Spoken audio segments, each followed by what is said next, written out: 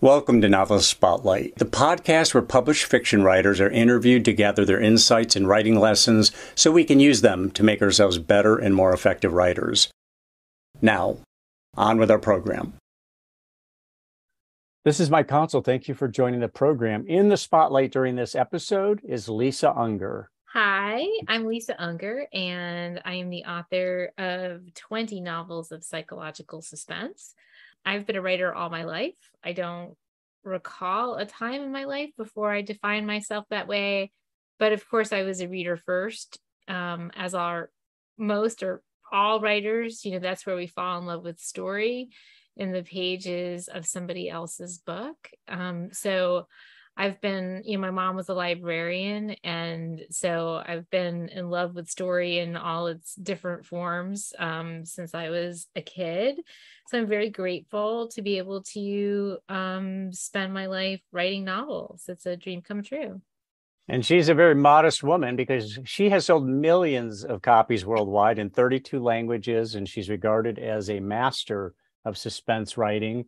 And one of her novels, Confessions on the 745, is now in development at Netflix and will star Jessica Alba. Lisa, you are in a position that novelists dream about.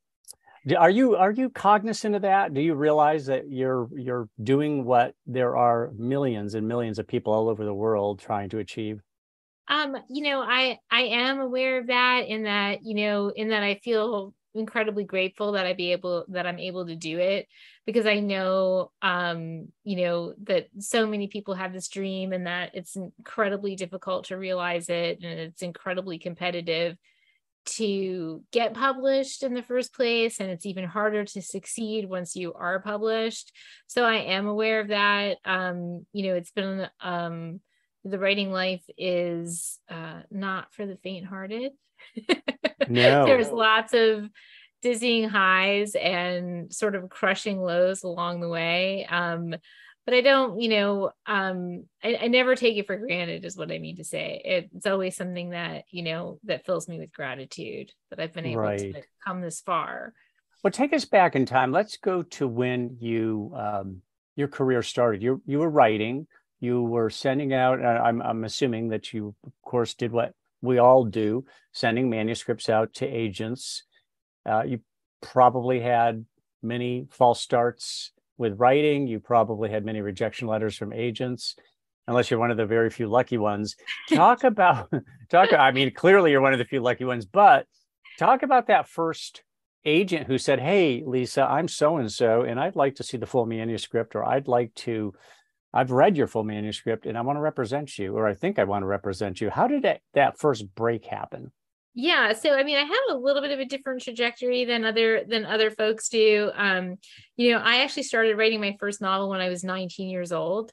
I started writing it when I was still in college.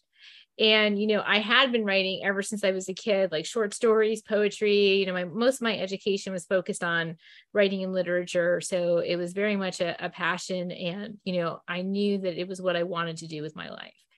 But my dad, was an engineer. And when I brought it up to him that I thought I would like to write, he basically just said, "Yeah, no, that's a terrible idea.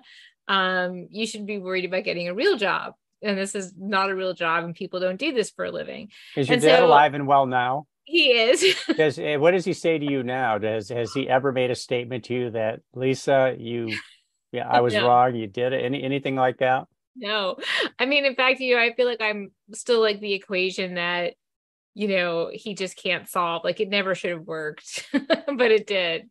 So, yeah, I mean, my dad is, my parents are both big supporters and fans and, and all that stuff. But, I think he still doesn't quite believe that I made it happen. And maybe he's just happy that he doesn't have to support me. Well, you not only are you commercially successful, but you received 2 Edgar Award nominations. And it says here that was an honor held by only a few authors, including Agatha Christie. Now, simply nominations? Yes. No, I didn't win either one of them. But I was nominated for a short story that year and for my novel that year. And I didn't win either of them. So, we just have to go with the nomination as a win in and of itself and be happy with that. Absolutely. And Just it's to an have two things nominated in a single year is kind of a big deal. Like that was very shocking and exciting. So yes. yeah. Well, and it's indicative of the fact that your novels are, I guess we can say, literary. In fact, you have said that you walk a fine line between literary novels and commercial thrillers. And all writers want to earn both commercial acclaim and have a large commercial following. But describe that dividing line you're talking about, or dividing lines between what you see as a literary suspense novel versus a commercial suspense novel. Yeah, I mean, I guess I don't define myself as either. I don't define myself as a literary writer or necessarily as a writer, just as a writer of psychological suspense. And I don't think most writers, when they sit down to write, especially when they start writing as young as I did at 19, I didn't have any idea of myself as being a literary writer. And I didn't necessarily choose to write thrillers. It was just sort of the natural evolution of my taste as a reader and the things that I was curious about and interested in. So I feel like, I feel like when I sit down to write, I have a character in my head. I have a character voice in my head.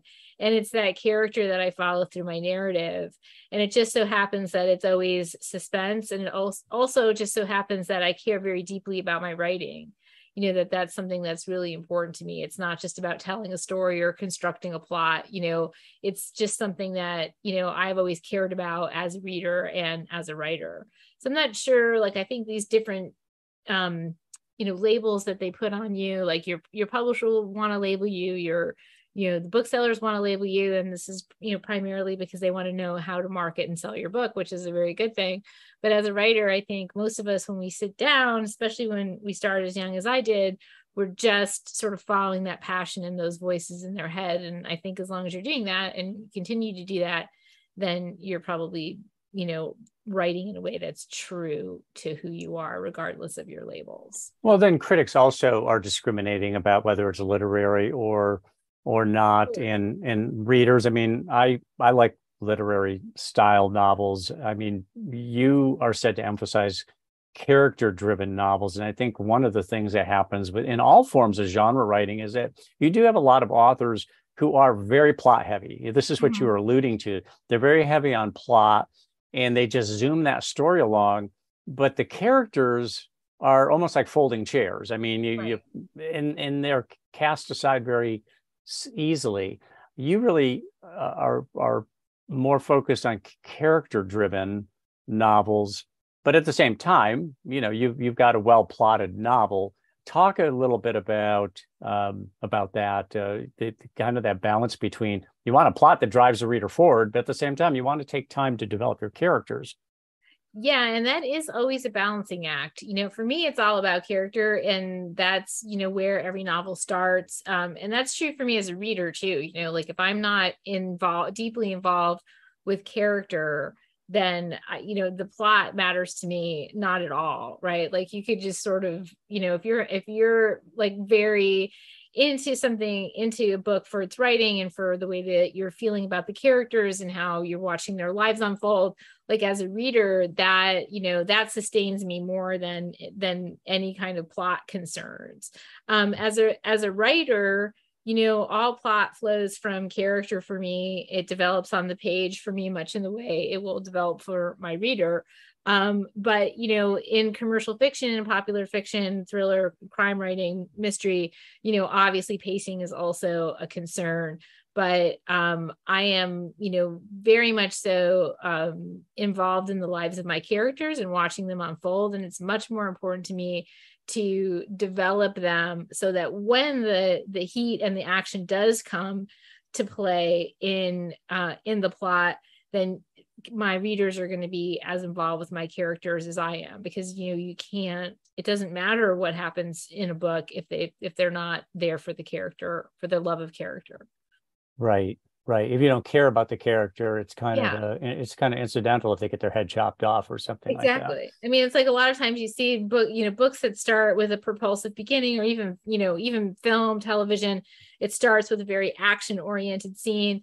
And for me as a viewer or a reader, like that just leaves me cold. Like I'm not interested in that, that exciting or propulsive beginning unless I'm, deeply involved with that character. And how can you be if you've only seen them or been reading about them for a page or whatever?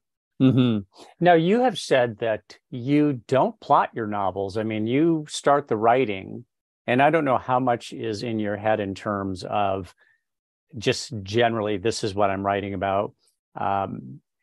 But you don't actually, and I think this is kind of unusual particularly for a genre writer, to not plot the novel. How does it work for you? How do you actually, because I tried writing novels without a plot and I wrote myself into a corner now. So how do you kind of approach that? Well, so for me, there's usually a germ or a seed or, something that I'm obsessed about, that I spend a lot of time researching. Like, so for example, with Secluded Cabin Sleeps Six, which is my 20th novel, I had some things that were, very much on my mind, like DNA testing was something I was really interested in. I'd been researching, the industry and the technology for a while. And then, my family and I took some, during the pandemic, we took some vacations to secluded cabins in the woods. Right. And so my thriller's mind kind of got twisted around some of those places that we stayed and like what could go wrong here. And so it was like those two things were what were interesting me or obsessing me at that time. And then I started to hear, for me, the first voice that, brought me into the book was a character by the name of Hannah. She was a young mom and, she was gathered with her family at dinner when everybody suddenly is given as a gift a DNA test. And so that's all I really knew about the book when I first started. I had Hannah's voice. I had a sense of her as a person. She's like, struggling in her role as a new mom, about to like leave her daughter for the first time to go away with her husband. And, just has this kind of script that's been written for her. Like she's the good girl in the family, the mediator, the one who like cleans up everybody's messes. Right. So I had this idea of her and who she was. And so the way it works for me is I just, start writing that scene or following that voice that I hear in my head. And the story just starts to build and develop from there. And it does unfold for me on the page, much in the way that it would for the reader. Like I have maybe an essence, an idea of sort of what the book is probably going to be about in terms of, some big themes or big pieces that I'm interested in, but there's certainly for me, there's no outline. I'm not sure who's going to show up day to day. I don't know what they're going to do. I have a vague sense of what the book is about, but I definitely don't know how it's going to end. It's almost as if I write because, I write for the same reasons that I read, because I want to know what's going to happen to the people living in my head. And so, I mean, but you want it to reveal itself. I do. I want it to reveal itself. And the best way I can explain it is that, I've been reading since I was a kid. I've been writing since I was a kid. And I find that a lot of people who do write the way I write have that. They have been writing since they were children, and it's almost like somebody like didn't tell your brain that it had to stop telling stories, right? Like your brain never got the memo. And then spending all my years as a reader and then studying craft and studying the novel and studying, screenplays, it's almost as if like the form of the story form is like is something internal to me. And so it's just the way my imagination unfolds. Right. Of course, this is all first draft stuff. There's second and a third and a fourth and a fifth draft, where, there's less magic and more craft that comes into play. But truthfully, at the end of that first draft, structurally, I'm pretty close to where the novel is going to be. There's going to be editorial work, of course, but it's not going to be like a restructuring or like this didn't work or, oh, what, because it's just not the way the story unfolds for me. Right. Right. I'm going to be writing, click, click, click. And then, I'll run into some kind of a, like a speed bump or whatever. I'll get up and walk the dog or go to the gym or do whatever. And then I'm going to feel or hear or see the next thing. And then I'm going to go back to the manuscript. And that's kind of how it unfolds for me. There's not a ton of intellectual decision making, It's not like I'm sitting around thinking, what's going to happen next? What is this character going to do? What do I want that character to do? I don't have any of those thoughts. I don't make Right. any Right.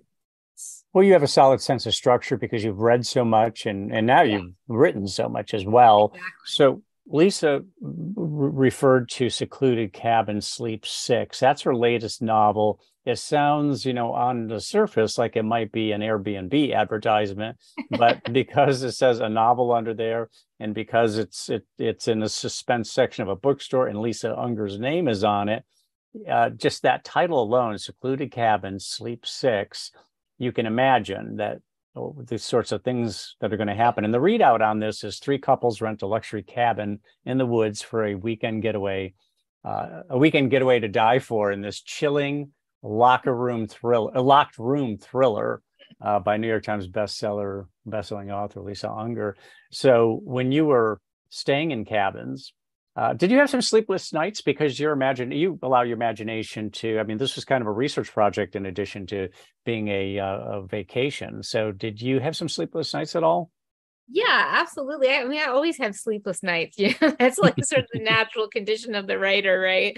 I mean, I feel like the problem with going on vacation, especially for me, is that like I have to take myself with me, because like any kind of downtime that I give myself, my imagination just kind of, takes flight. It's almost as if I can't see any type of beautiful or idyllic, setting without going, I wonder what could go wrong here, So Mm-hmm. yeah, I did. There was all kinds of things that, were curious to me. I mean, the whole Airbnb thing in general, not that this was an Airbnb rental, but we did rent some cabins in like the Blue Ridge area and the Asheville area.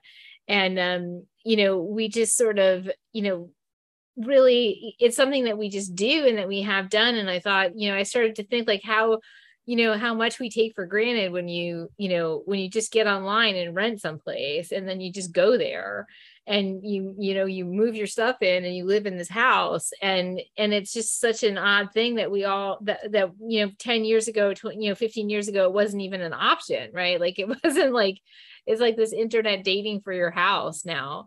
And so that was one of the things. And then, I started thinking about the lock codes on the door, does everybody get that same code or is it different for everybody? Yes. And Yes. it's all those kinds of things that you start thinking about. It's like, wow, it's really isolated. There really isn't anybody else around. What does that mean if something goes wrong? How would we get help? Like all this different kind of stuff. Cell phone service was spotty.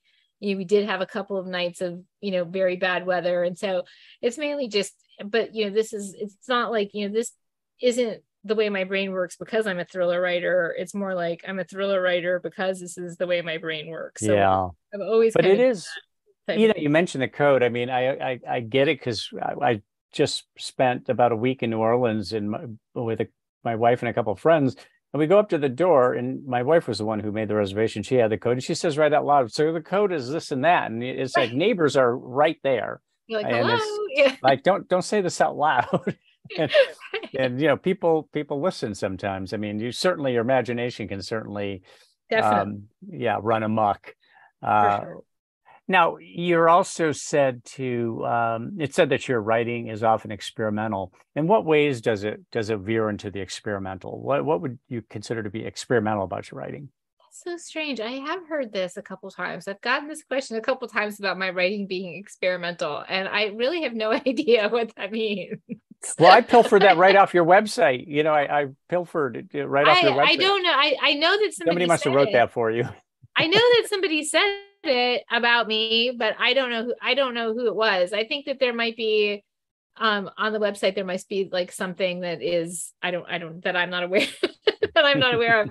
I just don't I don't know that you could consider my writing to be experimental in any other way than, I follow my character voice, and, I go where the story demands to go, and I follow it to its conclusion. And, I have all kinds of questions about the human psyche and the mind, the brain, and how, things work. And so there are, in some cases, in some of my novels, they do sort of, kind of dip their toe into the supernatural, but only in the most Jungian sense, only in the sense that, the brain, there's nothing but questions about the human brain. We know more about space than we do about our own inner galaxy, right? And so I think that when people say that, I think that that's what they mean, that I'm just willing to go wherever the story takes me. I'm not confined by formula or what people think a thriller should be or any of that stuff. I'm just gonna honor the story that wants to be told. So a lot of, I think, writers out there think in terms of getting famous, being successful, and having people handling things for them. But I see a lot of infrastructure in your on your website. And by infrastructure, I mean you've created a platform. You've got the homepage, of course, and the books, and then you've got the about page. But you also have news and events, and you have a blog, and you have a newsletter, and there's contact information. There's a listing of places that your bookstores you're visiting to do readings and meet readers. How big a deal is, I guess I want to ask this on a couple of different levels. Sure. How big a deal is it to have this platform in place? And how big a deal is it for you to have to maintain it to whatever degree that you do? To keep it, and I guess thirdly, whether this is something that you really enjoy, or is it just, hey, I have to do this because this is what keeps things, the momentum high. Yeah, it's such a layered question and a layered answer. How important is it? I think that in this modern age, to have a place where you can interact with your readers, booksellers, other authors, all that, to have that, between your website, your newsletter, social media, I think that, it can be a very powerful tool of discovery, and also, sort of interacting in real time with people that want to be connected to you. So I think it can be a powerful tool. I most of the work of social media and the newsletter and all of that stuff is done by me and my husband. All the content that you see out there is me. I provide it, and all the dissemination is done by my husband Jeff, who's been sort of my partner in crime for almost 20 years now, in terms of he's always been the IT guy, the tech guy, the guy in the chair, we like to call him. Does he know? Does he know when you have had? I mean, can he tell the difference when you've had a good or bad writing day? Yeah, I would say so. Yeah. Talk about what kind of mood or personality do you bring to him on a good versus a bad day? How was he able to discern between the two? What's the difference? I mean, I think that everybody knows when I've not had a particularly good writing day. I feel a little bit unmoored, when I'm not solid in what I'm working on, or if there's been days where there's been too much promotion and not enough creative time, then I'm not my happiest self. I can get maybe just a little bit cranky. Yeah. Not terribly so. But we have this funny thing that we talk about, that you have, when you write the way I do, it's a very organic process, right? So with all organic process, there's an ebb and a flow, and you have to be as comfortable in the ebb days as you are in the flow days, because those ebb days are where everything is kind of gestating, and you're going to, it's when you're waiting for the next moment or feeling or vibe or whatever. And I always have this feeling that my manuscript kicked me out, right? It just was okay, that's it. I'm done with you. Get out. And so then I'll go down to Jeff, my office is on the top, and, his office is down a flight. And I'm it's not working. I can't do this. I don't even remember how to write a novel. Right. He's yeah, I know. It's okay. Why don't you just go back up there, go back to work? I'm okay. And then it lets me back in, and it's all good again. And it's just kind of that's just the normal process, especially when you work together, and you work in the same house. It's you're going to have those kinds of interactions for sure. So talk about the writing process. You have, like any writer, you must have a routine. Mm-hmm. What is your routine for getting a novel written? Well, I mean, my golden creative hours are from 5 a.m. to noon. Those are my best hours always. It's the closest as I can be to my dream brain. The earlier I can get up and get working before everybody is awake, before the world starts to wake up, the better it is. Of course, I'm also a mom, so I don't always get those hours. I'm a professional writer, so I write whenever. I write every day. I have, if I don't work in the morning, I work in the afternoon. So it's not like anything precious, like, oh, if I can't work in the morning, I can't work at all. There's no preciousness to my routine. But if left to my own devices and all is well, I'm at my computer by 5 or in my notebook or whatever and writing until my daughter goes off to school. And then I have another really big chunk from like 7 to noon. And those are really important hours. And I feel like over the years, it's like the idea of inspiration and, when it comes and is it elusive and all of that. It's like, yes, inspiration comes and part of the process is magic, but a lot of it is just discipline. A lot of it is just being there for the magic to happen. And after so many years of writing in this way, like for me, that's the time where, it feels like a magical time where flow is most available to me. So 5 to noon is a lot of hours. It is. Yeah. I mean, you're definitely putting in the time. Is caffeine involved? Of course. Okay, so there's caffeine. What about food? And if there is food, I suspect maybe you would never eat a large meal because it would just deplete your energy. There's very, very little food early in the day. Yeah, like just maybe like toast or something like that, just to get, just to get some energy, like toast and peanut butter or something like that, and just get the energy going. And then, yeah, not very much. No, you're right about that. So is there anything else about those hours? Do you do anything? Do you have a ritual? Do anything ritualistic? Anything you do? Any incantation? Any way you start the process, or anything you do along the way, or even a little a talisman somewhere? Is there anything that you would point to that it's kind of like makes me idiosyncratic or ritualistic? I mean, I would say quite the opposite. Yeah, I don't believe in rituals or props or any kind of tool or talisman or anything, like much in the way that, I tried not to rely on those things when I was like, putting my daughter to bed at night, because when you lose those props, if there's something that gets taken away, or you don't have your ritual, or you can't do your ritual, then does that mean you can't write?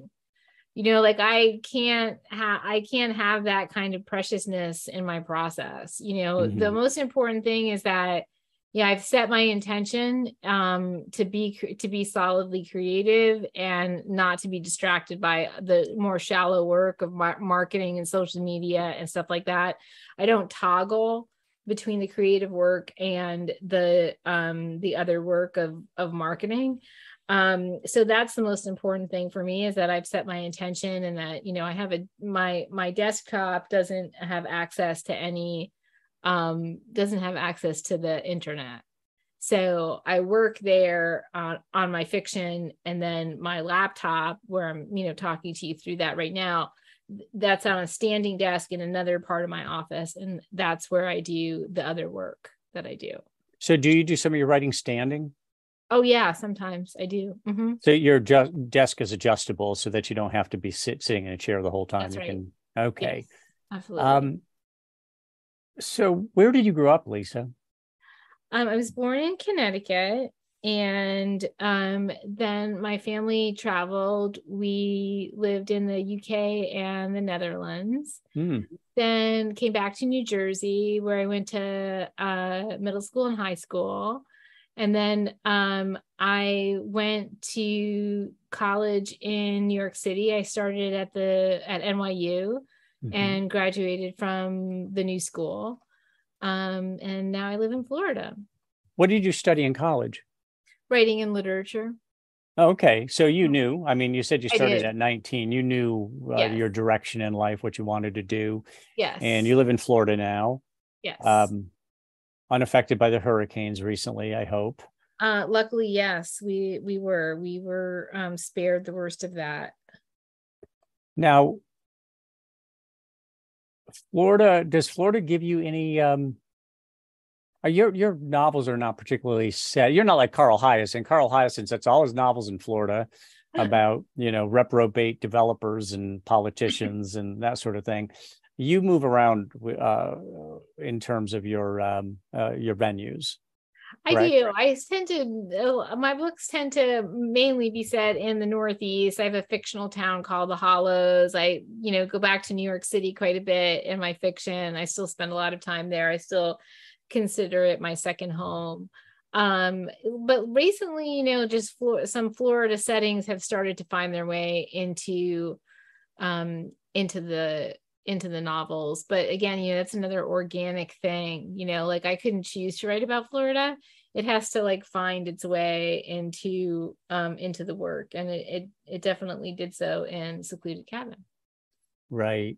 Now, what about understanding the human psyche? Obviously, that's a big part of what you do is you're playing on that psyche, understanding the human psyche in terms of your characters, maybe thinking about the readers to some degree. Have you done any formal study on that? Or to some degree, we all understand the human psyche because we've got one, although a lot of times we don't understand ourselves that well. But then we Right. know a lot of other people who's in kind of their phobias and such. Have you done, I guess what I'm getting at, it has to do with research or any ancillary education that you may have um, uh, brought into your life. Yeah, I mean, I took quite a few psychology courses in college. And then, I always, say about my life that it's kind of like a continuum, right? Of research, reading, experience, and writing. Like it is one of my deepest curiosities is, what makes us who we are. What turns one person into a hero and another person into a murderer, or is it nature, is it nurture, is it some impossibly complicated helix of both of those things? And so I spent a lot of time just researching and talking to people and paying attention to people when they talk to me and observing. I mean, I think, the natural condition of the writer is to observe. We spend a lot of time looking and thinking and researching just in our presence, in our lives and in the world. And then of course there's just, nonstop reading. I'm also a news junkie. I'm constantly sort of, taking in news from all different sources. So it really is kind of a continuum. Like if I had something really important that I wanted to explore, I'd start, as we all do, on the internet. If I need more, I'm going to find a book or books that I need to read and kind of dive into. And if I need even more than that, then I'm going to find somebody who's willing to hang out with me and to talk to me. So, yeah, it's just kind of an ongoing research is a big part of my process, and it's an ongoing part of my life. So, in addition to the 20 novels you've written, you've also written a novella and Mm. 10 short stories. Is that still accurate? 10 short stories you've written? I was just thinking about that. Yeah, I think that's right. I've just written another one. So maybe 11 is accurate. So That's what Yeah, I mean, what about the obviously you prefer the novel format. I mean, that and also it's what's worked for you. Your readers expect to get a full-length novel. But what about short stories? Do they actually give you the space you need to deliver in a condensed form something that might have been a novel? I mean, are they kind of like a Twilight Zone episode? yeah, it's really interesting. I very recently fell in love with the form of short story writing. And I love writing short fiction. It's not they're not abbreviated novels. They're their own thing. They're their own little vignettes or stories that exist exactly as they are. They're like these perfect little spheres of story. And I can do that. I can write a short story while I'm writing a novel. Like I couldn't write 2 novels at one time, but I find that I can compartmentalize enough to have like a short story going while I'm writing a novel.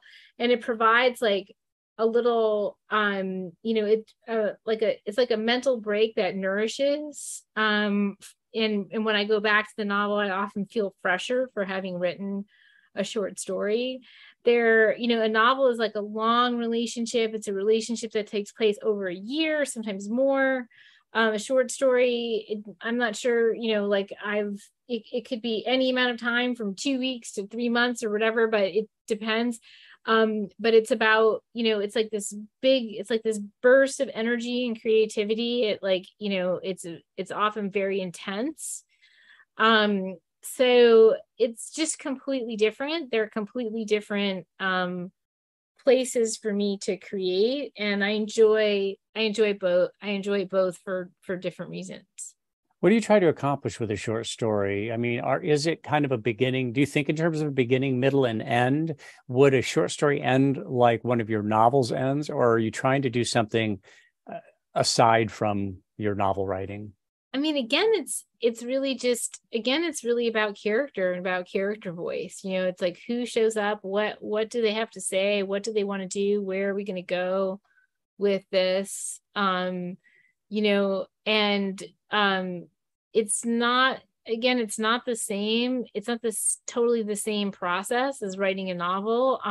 But it's not dissimilar in that, I'm not going to outline my short story. I don't have the sense of the beginning and the middle of the end until I'm in it. So in that way, it's kind of the same process. Gotcha. So how much public speaking do you do? A lot. What is generally your content? So you're in front of an audience and you're going to, I mean, aside from reading, for instance, you go to a bookstore, let's say, here's an author appearance, and you're going to probably read excerpts from your latest novel. But if you're other than that, what kind of content do you try to deliver to your fans or the people that you're hired to speak to? Well, I find that most people really want to just hear about the trajectory of your life and your career. Most people, readers, who come out to these events are very interested in how you got from aspiring to published. They love to hear that the story about, me being, a young writer, and like asking my dad if he thought I could write and him saying no, like just the details of your life I have found are more interesting to your audience than kind of anything else. And then I talk about the book, the most recent book what inspired it. Usually I don't dive really deep into what it's about. I'll give them a teaser of what it's about. Most people don't come to hear you talk exhaustively about your novel. But talk a little bit about that. And then usually when I open it up to questions, we talk about things like, similar to this conversation, what is your routine like? What inspires you? Where do you get your ideas? When do you write? Why do you write? How do you deal with the business of publishing? Those are a lot of the questions that come up, like titles and things like that. And and so it's pretty much that. It's pretty much that type of talk, and it's always like a little bit different. It's always a little bit different depending on the audience and who's present and what they want to know. But I try to be really there for my audience, because usually if they've come to see me, they're already fans, they're already readers, so they want to connect. So I try to be really present for the group and just say, hey, I'm just going to start talking, and then hopefully it just turns into a chat. And that's generally what happens. Mm-hmm. Mm-hmm. So have you ever lived something approximating one of your novels? I mean, in terms of something death-defying or just plain frightening? Well, I mean, I guess the thing that I point to most often is that, when I was 15, a girl in my school, a friend of mine, was abducted and murdered. Mm. And Wow. it was this very, obviously horrific episode in our town, which was like this very sleepy kind of semi-rural New Jersey town. It's like the kind of place where you move your family to be safe, and everybody felt safe. And she wasn't, like my close friend or my best friend, but she was somebody who, we played violin together on the school orchestra. And she missed her bus and she walked home, which should have been completely fine because a lot of people walked home, and she never made it home. And it was this terrible tragedy and something that, sort of changed the way I saw the world. Like the world was one thing before that happened and another thing afterwards. And so I had a lot of questions. I already had a lot of questions, but I had a lot more questions after that, like why her and how could this happen? And, who was this person and why would he ever, hurt a young girl in that way? And so I feel like in some ways that I was already a writer and I already had a lot of dark sort of curiosities. And this event, really broadened my my need to understand why people are the way they are. Now, did they catch the guy? Oh yeah. Mm-hmm. So they got you ended up finding out what happened just in terms of what his motivation was. I mean, obviously he had something wrong with him to do something like that. Yeah. Wow. I'm sorry to hear that. That must have been traumatic.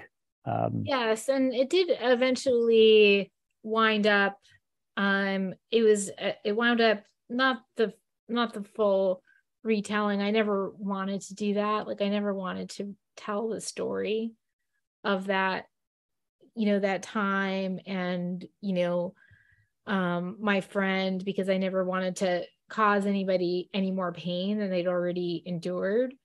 But there was a piece of that story that I brought forward with me, and that was mine to tell. And that piece sort of found its way into a novel entitled Fragile.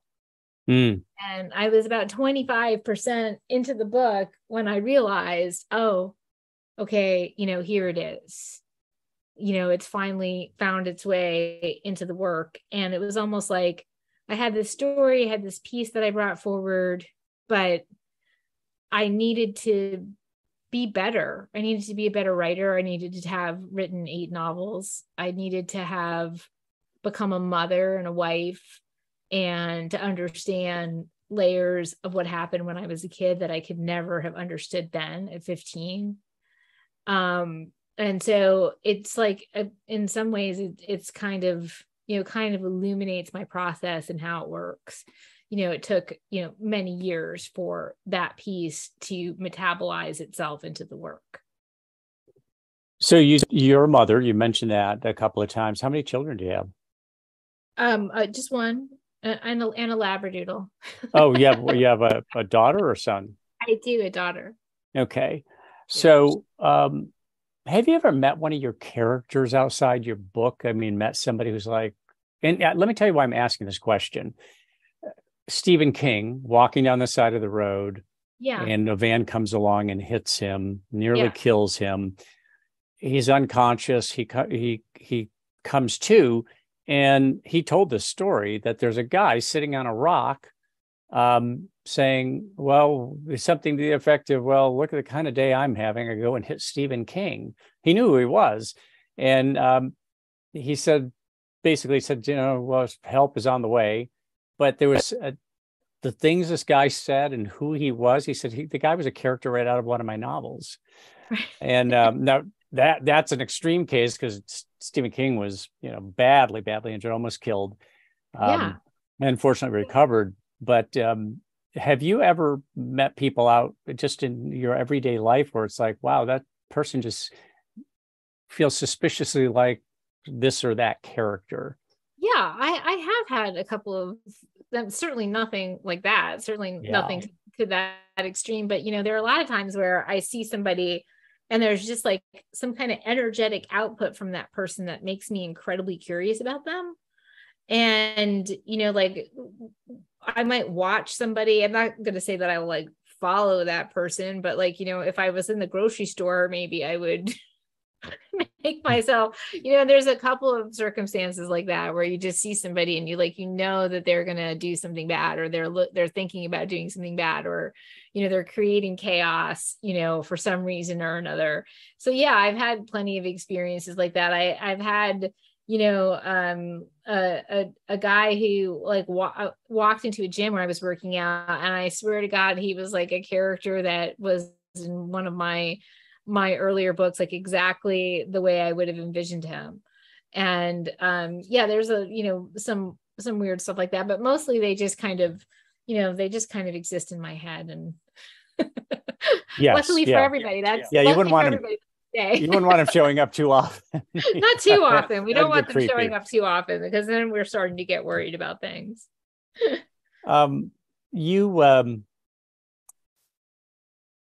I lost my train of thought here. Let me see here. I wanted to ask you about, you have this Netflix program that's in development, but you also have several novels. It was my understanding several of your novels have been optioned over the years, not greenlit yet, but they've been optioned.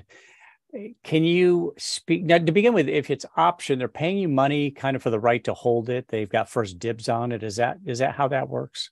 Yeah, I mean, depending on who options it, whether it's a channel or whether it's a producer or whether it's an actor, you know, they option it with the intention of trying to shop it around, basically. Like they need to pay for the right to do that. In this case, it's an option, but you know, Jessica Alba received the book. She fell in love with it. She brought it to her producers.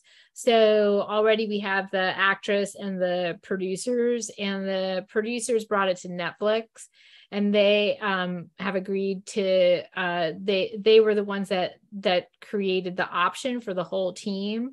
They've found a writer. So there's a writer now, Charisse Castro-Smith, who wrote Encanto and also the Netflix series, The Haunting of Hill House.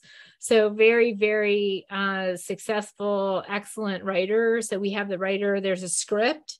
So we're definitely moving in the right direction. In the past, we've never come this far before. So yeah, it's great. So if somebody is listening who I've never read Lisa Unger, and obviously you would want them to get off to a good start with you, what novel would you tell the new reader would be a good kickoff? It's so funny because it's, you know, when people ask me that, I always ask, well, what do you like to read? Because the books are all very different. You know, they all have different layers, and all my characters are really different. My publisher will tell you, you know, read the new hardcover. and in this case, you know, it's probably a good entry because it is a standalone. It doesn't tie into some of my books, chain link by character and by my fictional town called the Hollows, even though anyone, you can enter the world from any portal, right? Like they all kind of stand alone. But I think Secluded Cabin Sleeps Six is probably the best place to start. There you go, the most recent one, and you know, I'm sure that you feel that your writing and storytelling has become more proficient over time. Like certainly hope so. Yeah. Yeah, that's normally the case. So let me ask you, if you could go back in time and meet your 25-year-old self, what would you tell your 25-year-old Lisa Unger if you could go back in time? What would she need to hear from you? And it doesn't have to be writing necessarily. Just what message would you want to deliver to your younger self? I think with the benefit of your experience now.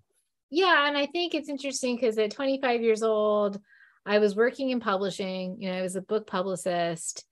And that was the moment in time where I was writing the least, right? Like my job had gotten so big that, you know, I had let this novel that I started when I was 19, I had kind of just let it lay fallow.